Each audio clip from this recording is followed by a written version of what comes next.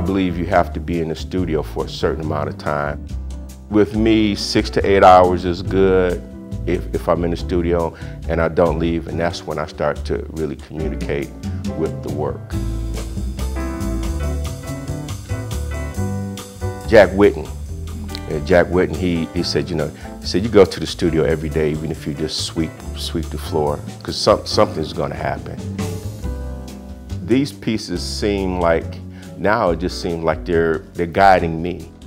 A lot of my work deals with what I call a spiritual, ancestral type of work, because I believe it comes to me through my mother and my father.